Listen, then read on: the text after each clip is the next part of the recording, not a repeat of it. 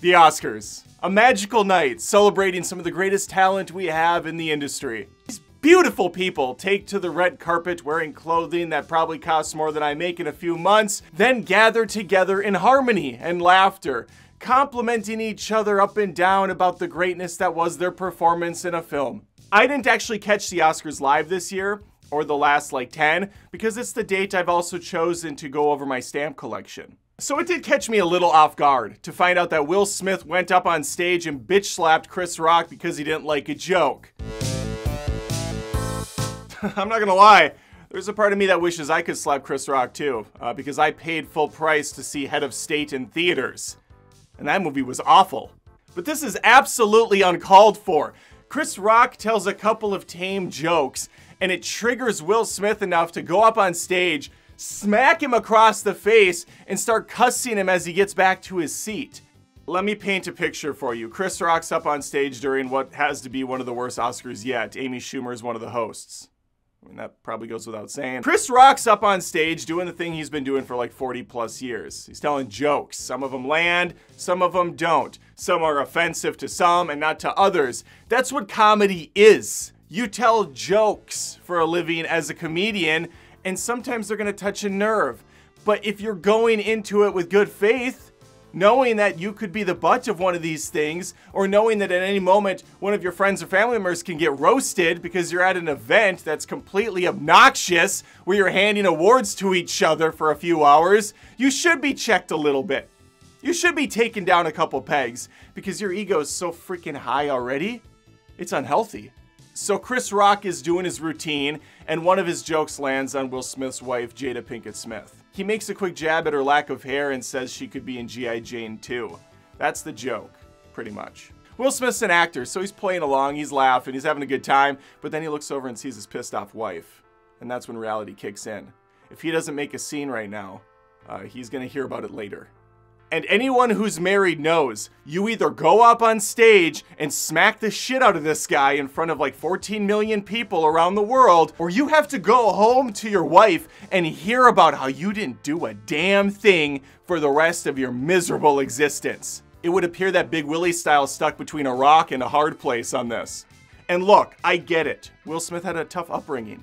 He was raised in West Philadelphia, where he spent most of his days on a playground. Will Smith, mere minutes later, went up to accept an award for Best Actor, and he acted like nothing even happened. It's bad enough the dude went up there and slapped Chris Rock. He wouldn't even give him a punch. He wouldn't even give him a hook, an Ali. He just smacked him like he was above Chris Rock. The disrespect there is palpable. But then he goes up and delivers a speech. Why was he even still in the room? He assaulted a person live on television. This is like a bad SNL skit. He goes up, slaps the dude, sits back down like, wiki wah wah, wiki wah wah west, Jim West, Desperado. There's some conspiracies out there saying this whole thing is staged because no one really watches this stupid event anymore, and a lot of people don't have cable and they stream on Twitch, or they have Hulu or Disney Plus or anything else. I don't think this would have been on Disney Plus after that display. But my point still stands. No one cares about this crap anymore. That is until someone gets smacked in the face.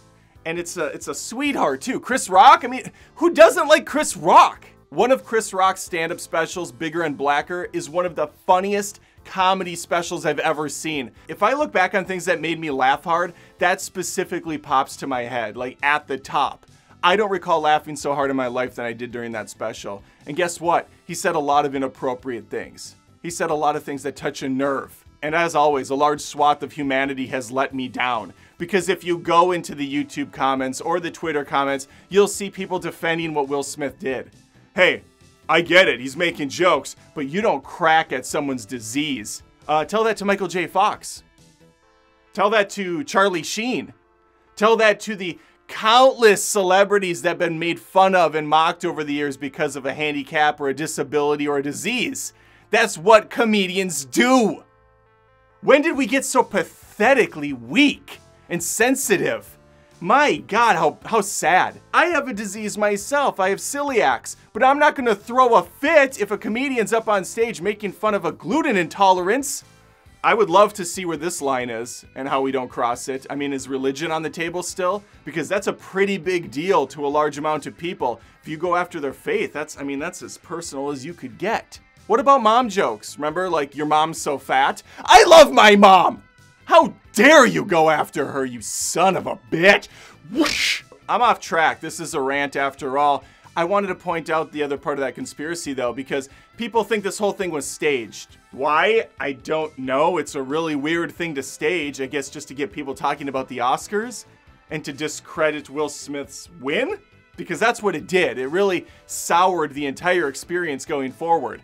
But Chris Rock took that hit like a goddamn champ. I mean, he was like, boom! Recoil, gets back up like nothing. He laughed it off even. Clearly, he was upset, though. And then after Will Smith sits back down and starts cussing him out, that's when it really comes off the track. That's when the wheels are off and people are like, oh God, this wasn't staged. This is real life. But freaking Chris Rock takes the hit and then powers through the rest of the performance, commenting back and forth with Will saying like, I'm done, dude. It was a lame G.I. Jane joke. Like, didn't think I was gonna get hit for this one. Imagine Chris Rock, who has decades of experience under his belt, and the thing that sets someone off is a freaking G.I. Jane joke, and it's Will Smith, a guy that's kind of cultivated this squeaky clean image. I remember Eminem telling us Will Smith doesn't have to rap in his songs to sell records. Well, I didn't even know Jada Pinkett Smith had alopecia, but I found out that she was also kind of like, hey, we got to embrace it. We got to laugh at our, our misfortunes. That's how we get through it. So even she was being a good sport about things before the event. Clearly she was perturbed when Chris Rock made the joke. I'm just saying, I didn't know that she had this disease until this event happened. Chris Rock might not have either. Regardless if he did or not, though, no excuse for what Smith did. For the people defending Will Smith's actions, maybe think again and turn to your good old Bible for support and ask yourself, what would Jesus do?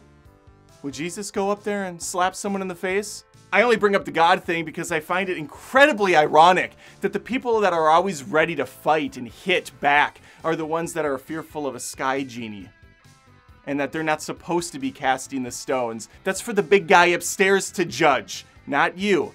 And the best thing Smith could have done is simply used his acceptance speech to talk about his wife and say, hey, Chris Rock, I like you as a comedian. Didn't really appreciate the joke at my wife's expense. She's been suffering through a disease. It hasn't been good for her or our marriage. It's been tough, man. So that one hurt a little bit. You could make Chris Rock look small in that regard with your speech. In either case, this is ridiculous. This is completely absurd that he did this. But I'm just saying, the better approach, if you had to get this off your chest and like protect your woman or whatever, be a white knight, would be to go up on your speech and say something. You had the podium.